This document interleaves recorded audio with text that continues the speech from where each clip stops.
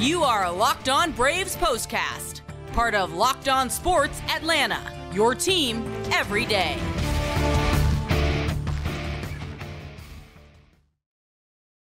Hello and welcome into the Braves POSTCAST, part of the Locked On Podcast Network, your team every day. Grant McAuley alongside Jake Mastroianni after what was a tough day for the Atlanta Braves as their bats were unable to solve the riddle, the enigma that is Zack Wheeler, one of the best pitchers in the game, and he proved why over the first 7 innings of this one as the Phillies were able to blank the Braves by a 3-0 score on Saturday, take a 2-1 lead in this series, and deal yet another blow, at least potentially, and for now, based on the head-to-head matchups between these two teams and the importance of them, a blow to Atlanta's hopes of really making some hay in this series, most certainly. We'll talk all about that. We will set up the Game 4 finale, which happens on Sunday Night Baseball. Before we do any of that, though, make sure you hit the thumbs up button, subscribe to Locked On Sports Atlanta here on YouTube, and to Locked On Braves, wherever you get your podcasts. Today's episode is brought to you by Prize Picks, the easiest and most exciting way to play daily fantasy sports. Go to prizepicks.com/LockedOnMLB and use the code all lowercase LockedOnMLB for a first deposit match of up to $100.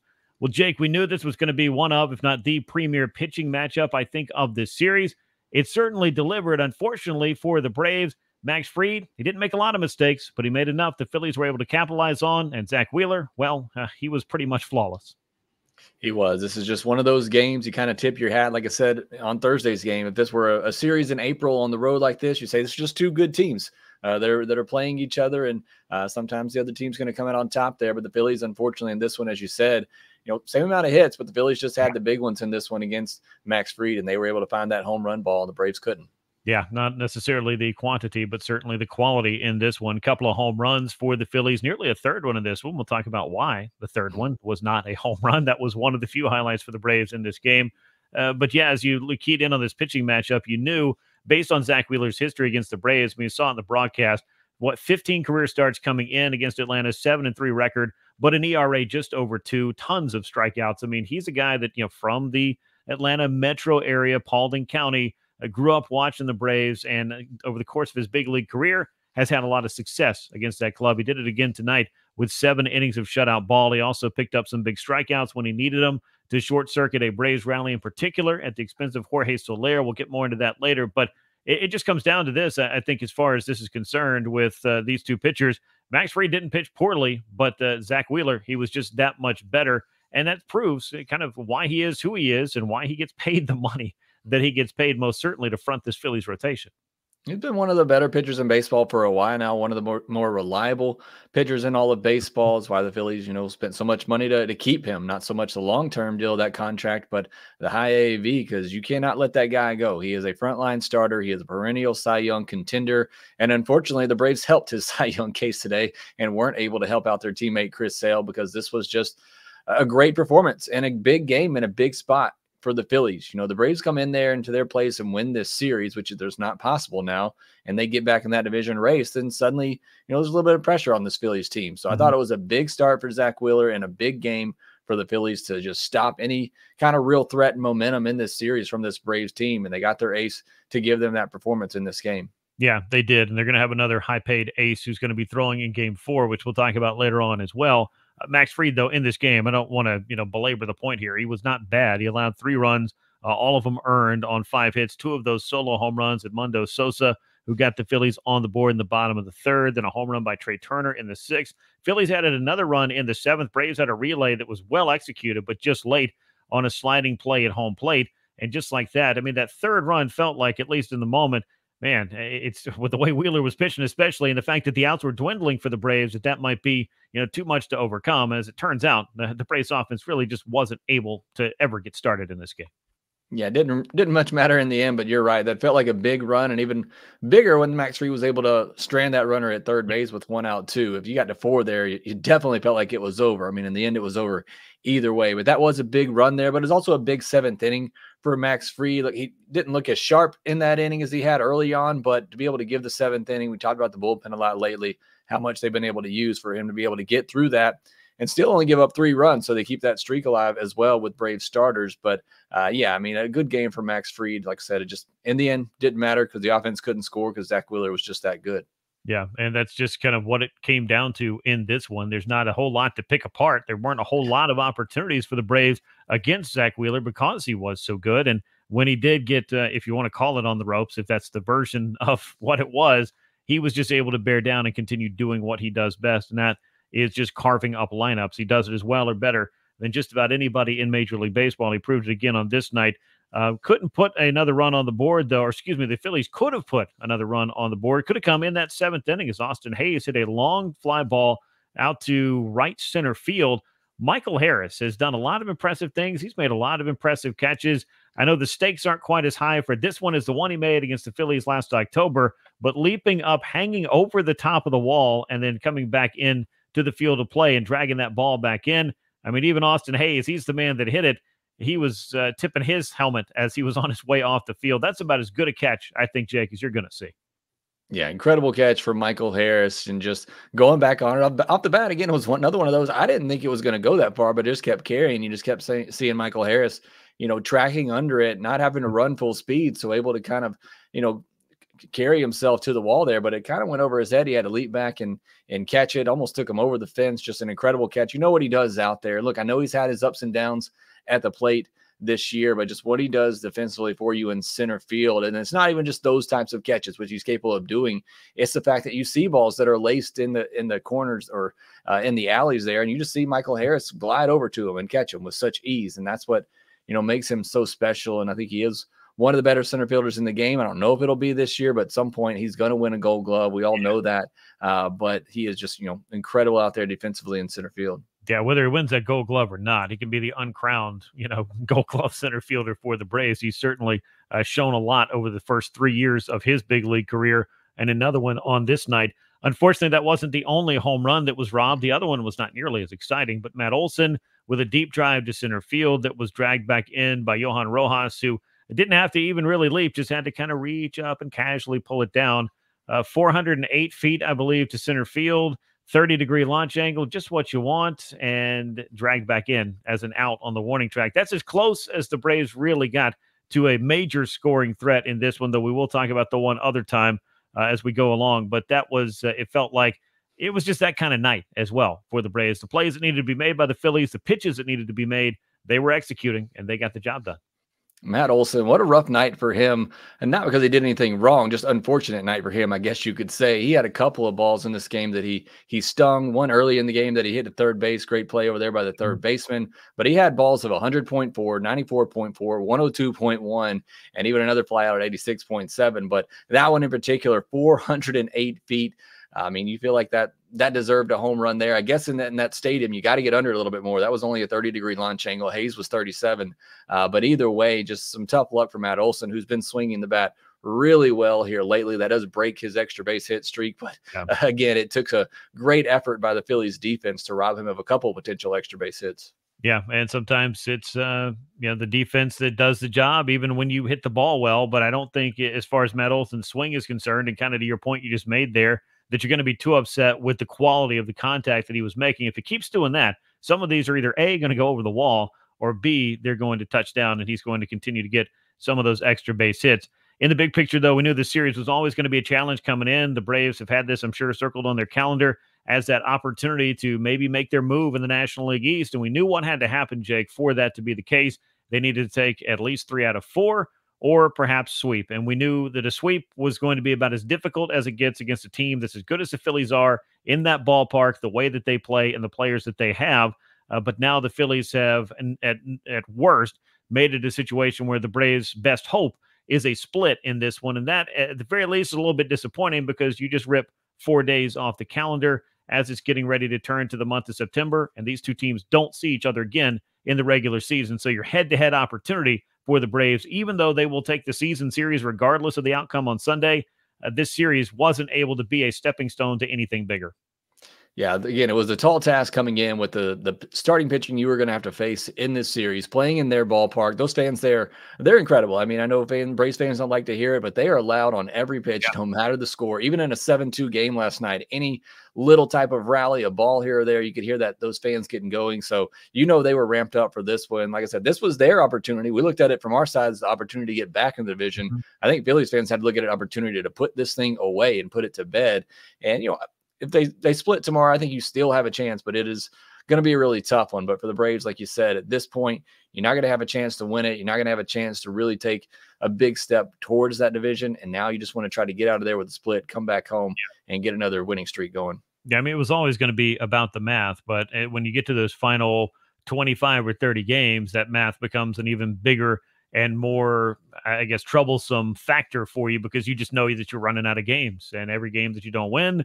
And this is true from April on, or late March, I guess, is when we really get things started. But they just seem to heighten and become that much more important down the stretch. So for the Braves, this was an opportunity that did not work out for them as far as being able to make a move. And the Phillies, at worst now, can at least continue to keep the Braves at an arm's distance in the overall division race. When we come back, we'll talk some more about the pitching duel in this game, what Max Fried did, what Zack Wheeler did, obviously, a couple of more things about the top of the Braves lineup, which I know this wasn't a banner day for the entire lineup itself, but first couple of hitters here have been having some troubles getting on base, and that is something that they very much need to reverse and get rolling in a positive direction if they want to do the things that they need to do over the final month of the season. We'll get to that and much more as the Braves postcast continues. Get hydrated with electrolytes, essential vitamins, and clinically tested nutrients from the #1 powdered hydration brand in America. It is Liquid IV. You can blast off with the iconic summer flavor of Popsicle Firecracker, a festive blend of citrus-fueled lemon, lime, tart cherry, and raspberry flavors. No more thirsty summers when you indulge in hydration with Liquid IV. Get 20% off your first order of Liquid IV when you go to liquidiv.com and use the code MLB at checkout. That's 20% off your first order when you shop Better Hydration today using the promo code MLB at liquidiv.com. Let's look into the line score and the box score of this game and talk a little bit about the pitching matchup that we saw, because it was quite a good one. Unfortunately, the Braves on the wrong side of it. The Phillies, with their 3-0 win behind Zack Wheeler, able to take a 2-1 lead in this series. For the Braves, they were shut out on 6 hits, no errors in this one. They left 7 men on base. For the Phillies, 3 runs on 5 hits, 1 error. They left 4 men on base. Phillies in first place in the National League East, pick up their 80th win of the year. They're 80-56.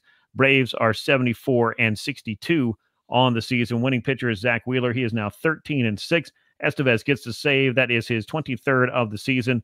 And Max Fried drops to 8-8, taking a tough luck loss in this game. Fried overall, as I talked about earlier, 7 innings of 3-run ball. He allowed 5 hits, had 4 walks in this one. So he did kind of battle at times, it felt like, but never really seemed to get away from him. He always seemed to kind of be able to get right.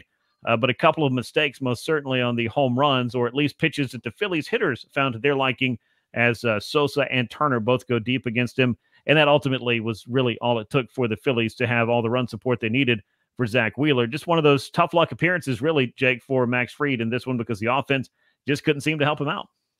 Yeah, a couple of pitches there, as you mentioned, to Sosa, a slider that just stayed middle down over the plate, and then a good at bat by Trey Turner. He gets a pitch up in the zone, and just got really quick hands, able to get up to that pitch. But Max Fried, you'll take 7 innings, 3 earned most nights for this Braves team. You just have to be going up against Zack Wheeler in this one, and again, I thought he was really good. I thought he was really effective.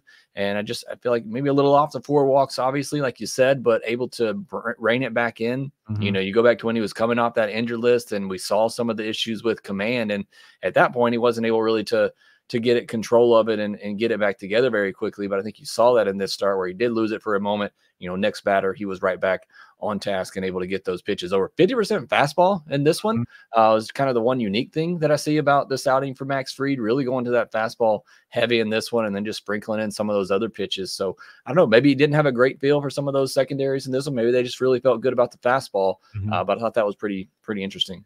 And maybe this was something to adjust off of his last start against the Phillies, which was not his most recent outing, but the one before that. 7 innings of 2-run ball in that one. I believe that, being familiar with the pitcher, seeing him that soon, maybe they just wanted to try another wrinkle. And sometimes, like you said, when something's working, you just kind of stick with it and adjust off of it or pitch off of that as you need to. And Max Fried, certainly with 7 innings with 3-run ball, not a bad outing. And most times that's going to be enough to give you a chance to win a baseball game. Unfortunately, he was running up against Zack Wheeler, who held the Braves hitless with runners in scoring position, 0 for 4 on the night, including a big strikeout of Jorge Soler with 2 on and 2 out. That seemed like the Braves' best threat other than the Olsen solo homer. And if you're a threat when you step in the batter's box, that's one thing. But as far as runners on base, this felt like the bigger opportunity the Braves had to maybe break through and try to get into this game. Maybe a generous call on a fastball for the second strike, but Soler goes down looking for that third strike. And that was just it's just a paint job by Wheeler on the outside part of the plate. Definitely a strike. The one before it, maybe not so much, but unfortunately for Soler, couldn't get the bat off the shoulder. Yeah, there was really two spots in this game. I thought the Braves had a chance to get to Wheeler. One in the top of the third, as you're talking about. You get that error to begin the inning. You get first and third with 1 out for the top of your order. Whit Merrifield puts the ball in play, but doesn't hit it deep enough for RCA to score. And then you still got Soler coming up, a big bat there, but he can't come up with the hit. And then later in the game, the top of the 5th, you had a couple of guys. You got 2 singles with 2 outs there. Soler up again in a big spot, but gets called out on strikes. So unfortunately, Soler coming up in a couple of big situations in this game, not able to come through. But when you have those chances, especially at the top of the third, you got first and third, 1 out against Zack Wheeler, you got to take advantage of those because you just don't get many as against Zack Wheeler. So again, not a lot of opportunities. I did think there were a couple of chances there where you had the opportunity to either score, without the hit in the top of the third situation, but you had a chance with a big bat at the top of your order there to come through with that big hit, and they just weren't able to come through in this one. Yeah, and there weren't very many opportunities beyond that. Again, Braves 0 for 4 with runners in scoring position against Zack Wheeler and really the Philadelphia pitching staff in this one, as Jeff Hoffman and Estevez also came in and tossed a couple of scoreless innings. Each of those guys giving up base hits, also picking up a couple of strikeouts. Braves lineup punched out 11 times in this game. I was looking at the top of the order, then we'll get back to Matt Olson in a moment, but Whit Merrifield, after that 5-hit game, has really been struggling to find himself some base hits. We talked about how big it was, how big of an adjustment it was from one game in Minnesota to the next, going from 5 hits to 0 for 5, 0 for 6, whatever it was in that second game, but an 0 for 23 streak that was broken up by Whit Merrifield in this one.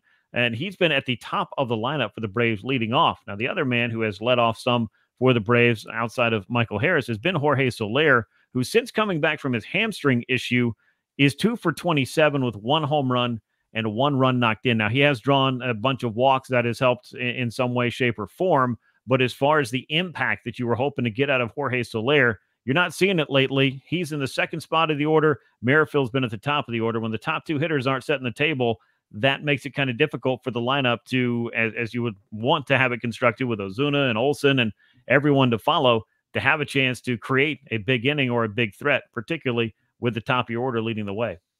Yeah, where's Ronald Acuna Jr. at? I mean, LA. It's been a struggle to find somebody at the top of the order. The guy that's handled the best this year was Jared Kelenic in that really hot month that he had. He went up there and was really great at the top of the order, but it just feels like it's been a real struggle to get some guys at the top that can consistently get on base. And look, Whit was hot at the time. I certainly thought it was the right move to put him up there because even before the 5-hit game, he had been getting on base, getting his hits. But unfortunately, since that move, really, he's cooled off a lot. And Soler, he's taking walks, and that's great. He's getting on base, but you also like to see some more big hits out of him, some more home runs as well. So, yeah, it's tough. It's tough, especially Ozuna had a bad night tonight, 3 strikeouts at the plate. We talked about Olsen. He had some good contact, but he goes 0 for 4 too. So, yeah, your top of the lineup's not getting it done. Your top 2 guys aren't able to get on base for those big hits from Ozuna on most nights, and Olsen, who's been hot lately. It's just tough. It's tough to score, especially against good pitchers like this, if your top 2 hitters just can't consistently get on base for those guys.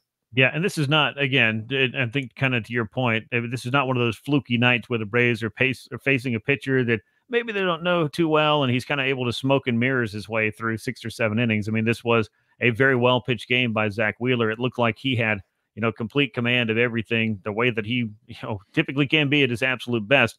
And he was able to overmatch the Braves in those couple of spots, and the opportunities for Atlanta to execute, they weren't able to do that, but they were precious few opportunities on top of that. Matt Olson did have that home run robbed in this game, so ending his streak of 7 consecutive games with an extra base hit. But a month of August that I will say overall, Jake, you have to be feeling a little bit better about the direction in which Matt Olson is trending heading into September, because it seems that he has finally got his power stroke back, and he has been displaying that quite a bit here over the last week or two.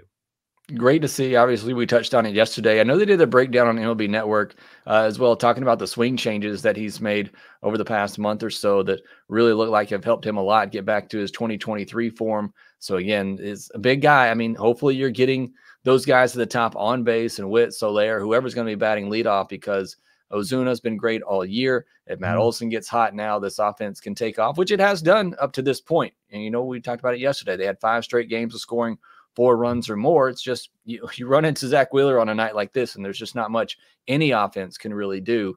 But I think on most nights when you're not facing one of the 2 best pitchers in all of baseball this year, I think this offense is really going to be able to get clicking if Matt Olson can get back to his normal self with his big power. Yeah, because if it's not Chris Sale in the Cy Young discussion, or if there is a 1A and a 1B scenario, I mean, Zack Wheeler, especially with a performance like this, continues to keep his name in that discussion as well. When we come back, we will preview Game 4 of the series. The Braves very much looking for a sweep behind their talented rookie Spencer Schwellenbach. Phillies, meanwhile, looking to take this series and deal the Braves another blow in their hopes of winning the National League East for the 7th consecutive season. We'll talk about all of that as we continue here on the Braves Postcast. Prize Picks is America's #1 daily fantasy sports app with over 5 million active members. You can get in on the daily action with your friends and become part of the Prize Picks community today. You can now win up to 100 times your money on Prize Picks with as little as 4 correct picks. You can also turn $10 into $1,000. Prize Picks is available in more than 30 U.S. states across the country, coast to coast, from California to Georgia. Download the Prize Picks app today and use the code LOCKEDONMLB for a first deposit match of up to $100. That is code LOCKEDONMLB on Prize Picks for a first deposit match of up to $100. Pick more, pick less. It is that easy with Prize Picks. Well, Braves and Phillies will play Game 4 of this series on Sunday. It'll be a Sunday night game. As we talked about, the Braves very much needed this series here to make any serious move on the NL East. And now, as we discussed yesterday, as far as scenarios are concerned, the best case is getting a split, which will bring them in no worse, or they'll leave no worse than they came into this series at 5 games out. If they are able to pick up that win on Sunday, the Phillies, with their victory with the Saturday night game in Game 3, are back up to 6 games ahead of the Braves in the National League East. But again, this is what the Braves need to do, is find a way to split this series, and they're going to be throwing a talented young rookie who has seen the Phillies a handful of times. We'll get into the pitching matchup a little bit more later, but I don't know if we want to put biggest start of Spencer Schwellenbach's career on this, because it's not like the entire season is hinging on it, but it is an important start for a rookie who has shown an awful lot to this club over the past 3 or 4 months. Yeah, I mean, this is a big start. I said coming in, I think you have to win the series to have a chance in the division. But certainly if you want to still have that chance going forward, I think you have to win on Sunday, because you come out of this series 7 games back, you know, with 25, 26 games left, whatever it is. That's just too much. I mean, I know only sits still in absolutes, but it's over in my mind at that point. If that's the case, you lose the game on Sunday. So I think in that regards, it is a really big game. But either way, just for the Braves, who need to win, and they need all the wins they can get. The Mets aren't dropping games to the White Sox like the Braves have this year. They just won again, so they're going to pull within 2 games. You lose on Sunday, and the Mets, you'll likely beat the White Sox again. You're only got a 1-game lead on a postseason spot. So all these games are obviously very big for the Braves the rest of the way. But I think this is big for many reasons, just to earn a split on the road, which would be a huge accomplishment against this Phillies team just on its own. But yeah, going to be a big start for Spencer Schwellenbach. Sunday Night Baseball on the road against the Phillies, a chance to split that series. Yeah, if this Braves season, the 2024 Braves, were a Star Wars series, I would say it's probably the Acolyte. And a lot of fans out there would be happy if it were canceled, but we got a month here left to play, and we'll see what happens ultimately out of all that. But I saw on the broadcast as well for the Phillies, to give them a little bit more credit, or a little bit more of a reason why they are as good as they are, 30 consecutive wins coming in when a Philly starter goes 7+ innings. Zack Wheeler added another one today. I was wondering, I mean, I hadn't really thought about a stat like that. I mean, I guess it makes a lot of sense. Apparently, that's the second most in baseball history to the 1942 Cardinals. I mean, I love an oddity of a stat. And Jake, that is most certainly an oddity of a stat, because I would have just thought somebody somewhere, maybe, especially when starters threw a lot more, would figure out ways to win those games. Maybe that actually makes it harder. I don't know. Yeah, no, that is a pretty interesting one. I think this is a lot about their bullpen too. That's been really good this year, being able to close those games out. But that's what you want. I mean, that's what good teams do. You get good starts like that, you finish it off, and you win games. And that's what this Phillies team has done. It's what they did a lot, obviously, in the beginning of the year. They've struggled a little bit more in the second half of the season, but they're a great team. Look, I think all Braves fans should be able to admit that at this point. They are a great team over there. And they've certainly got it done when they needed to. They've got a great pitching staff that's been really good all season. And we saw on tonight, Zack Wheeler, one of the best when he's on. Yeah, he definitely is. With Fried's start, meanwhile, the Braves have 20 consecutive games with their starting pitcher allowing 3 earned runs or fewer. That is the longest, at least since 1966, when the Braves moved to Atlanta.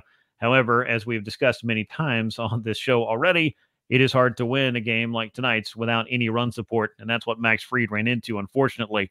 It's not going to get any easier for Atlanta on Sunday. The Phillies will send Aaron Nola to the mound, up 2-1 in this 4-game series, looking for 3 out of 4. Rookie Spencer Schwellenbach gets the ball in the finale. Third start against Philly. Some pretty good numbers here as well. 12 1/3 innings, 3 runs, 1 walk, 15 strikeouts. A couple of good starts of 6 innings or more. Braves would certainly like one of those on Sunday as well. Yeah, big start for Schwellenbach, as we said.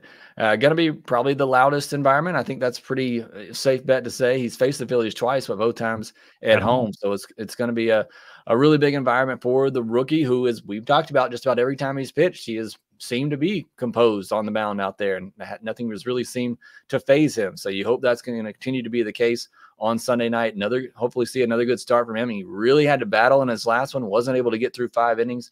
Twins hitters fouling off a lot of pitches against him, but still didn't allow any runs. So would love to see that again from Schwellenbach. And your bullpen, I didn't have to use a lot of your big guys out of there on Saturday, so they should be ready to go. So if he can give you 5+ innings and you come out of there with a lead, you feel pretty good about your chances with your bullpen guys rested, ready to go. Yeah, you want to take a peek at the wild card standings as well. The Mets have now won 3 games in a row, so they are 2 games behind the Braves for that final wild card spot. The Cubs are lurking just 4 games back. They've won 8 out of 10, including 5 in a row. Meanwhile, the Diamondbacks have lost back-to-back games. They're battling the Dodgers out in the desert tonight, and the San Diego Padres have kind of fallen back a little bit in the pack. It's just to say that the Braves are only 2 games behind the Padres and 2.5 behind the Diamondbacks. That, of course, pending the outcome of their game on Saturday night. So we've got actually now, Jake, at this point, 4 teams that are kind of bunched up, when not too long ago, a week or 10 days ago, it was the Diamondbacks and Padres at 5 or more games ahead of the Braves in that 3rd spot. This could be a very, very interesting month of September for a variety of reasons, for a variety of teams. Yeah, it should be a lot of fun. I mean, this is what you love as a baseball fan. You're going into the last month of the season, and you got 4 teams who are battling for 3 spots, 5 teams. I guess you want to throw the Cubs in there, who have been hot lately. So this is what you get with those, with these extra wild card spots. You got more teams who are in it down the stretch, and this is what baseball certainly was hoping for. We can debate the expanded playoffs all day long if you want, but it has kept more teams interested in the postseason picture down the stretch. And, for the Braves, while the Mets are catching them, like you said, the Padres and Diamondbacks have kind of hit a skid a little bit here too. That's kind of kept the Braves close to them. So giving them another possibility of somebody to jump over for a while for a postseason spot. Yeah, and at least some small part of that was what the Mets have been doing as well. They just got done playing both the Diamondbacks and the Padres in some pretty hard-fought games as well. So there could be a war of attrition in the month of September. We'll see how it all plays out. But as we get into the final month of the season, it'll be Spencer Schwellenbach on the hill for the Braves. He'll be taking the ball against the Phillies in Game 4 of the series. It is a 7 p.m. start, as it is Sunday Night Baseball. Schwellenbach is 5-6, 3.72 ERA. Aaron Nola, this record may sound familiar, 12-6. That's what Zack Wheeler was coming into the day. 3.30 ERA for Nola. Braves know him extremely well, Jake, but I don't know that there are any real secrets there. But there has been, at times, a bit of Jekyll and Hyde with Aaron Nola and the Braves. You're just hoping for maybe one of the latter there for him, and not one of his, I would say, more vintage performances that he's known for. Yeah, exactly what I was going to say. It feels like it's either a really rough start for Aaron Nola against the Braves, or it's 6, 7 innings of just 1, 2 run baseball. So again, hopefully we get one of those outings where the Braves can get after him. And a lot of times with Aaron Nola, it happens early. So you come out and jump on him early, take a lead. Like I said, you should have your bullpen rested and ready to go. Schwellenbach can get you through 5 or 5+ innings. Feel good about your chances. But yeah, hopefully you get the rougher version of Aaron Nola, and the Braves can get after him, get that home run ball back that they were missing on Saturday night.